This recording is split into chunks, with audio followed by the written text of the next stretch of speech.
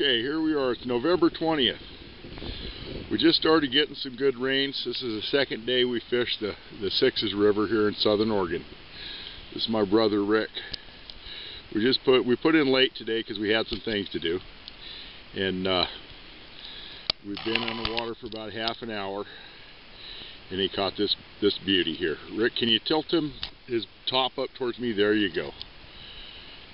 About a 19 pounder. Got him on a plug cut herring. We pulled into this stretch of the river here. Usually there's a lot of people fishing it, but we're late and everybody's down. Everybody's down ahead of us, which is nice because there's nobody around. And my bro hooked into that beauty right there. This is my drift boat. We use it on the smaller rivers. What I do is I paddle up against the current. And you're in the front of the boat fishing out of it downstream. And you got to be real patient with these fish because sometimes it takes a little while for them to actually bite hard. They'll play with it for a minute and then you got to hit them.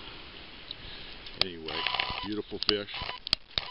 My brother Rick, I love him so much. It's just great to be able to spend some time with him.